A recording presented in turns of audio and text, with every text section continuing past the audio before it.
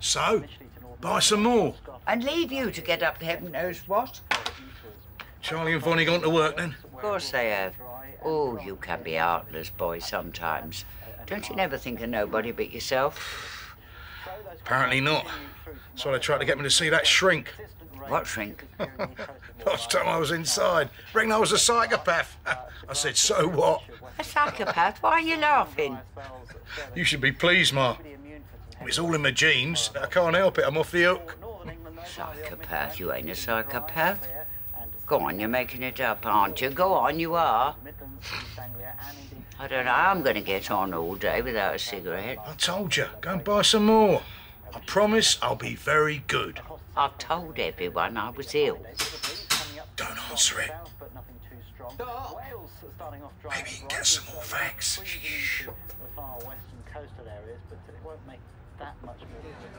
Oh. I'm just coming.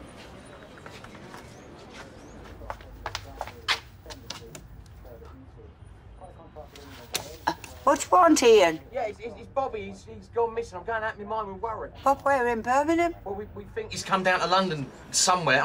I'm just trying to let everyone know. Well, oh, I'm sorry, Ian, but I'm just about to have a bath, and I'm still in my nightie. Right, Dot, if you could just pass it on to anyone you see or speak to, yeah? Yeah, of course I will. What does he want? Dot? I've got to go, because my bath will be overflowing.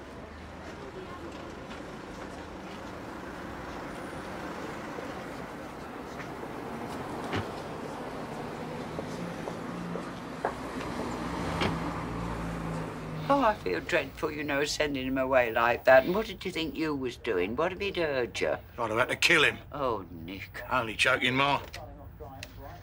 What? Call someone. Tell them to get some ciggies in.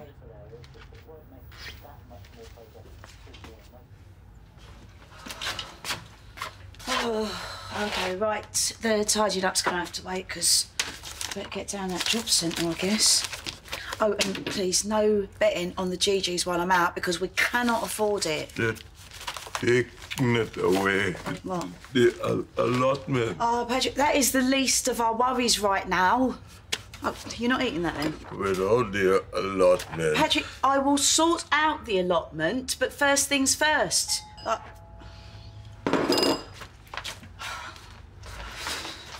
What is there to live for?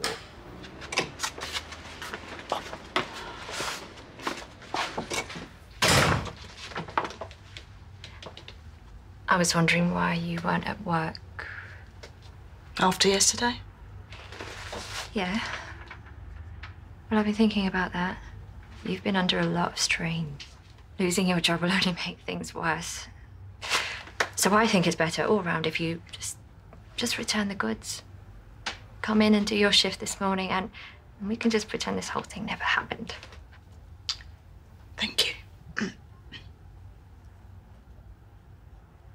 Okay, so I'll just see you over there when you're ready. Yeah.